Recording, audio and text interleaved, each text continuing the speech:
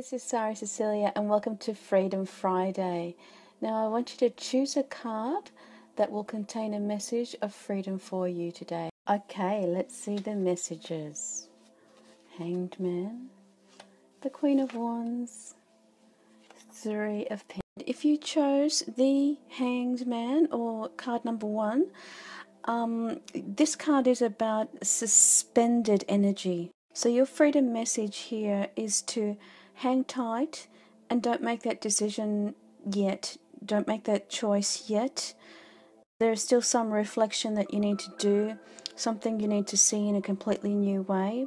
If you hang upside down, the world looks completely different.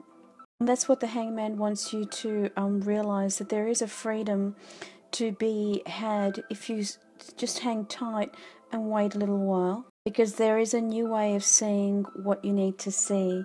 And this is a general reading, so this could be about work or a relationship. So this is the Queen of Wands. She came up yesterday in yesterday's reading, so some of you are still learning that lesson if you did choose her. There is a deeper message here for you to sit, reflect and meditate on the strength of your situation.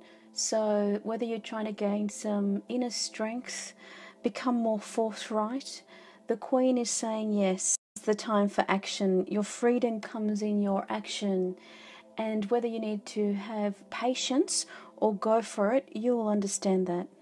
Unlike the Hanged Man, your message is clear to your intuition. So tap into your intuition to see if you need to have the strength to move, or whether it is to hang back and develop your inner strength through meditation. Freedom message here is your inner strength. So tap into that, and when that feels good and you feel confident, then move forward.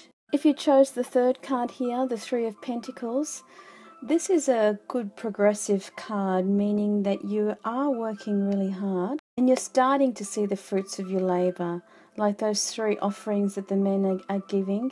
Are you one of the 3 men, or are you the one receiving? Your freedom message is about forming that solid foundation and feeling stable, and the freedom of knowing that you're on the right track. You've made the effort. You're progressing through, so there is a message here to say that things are moving forward for you too. So that was the messages that we received this Freedom Friday. That was also an example of a 3-card reading, and if you'd like a private reading, contact me.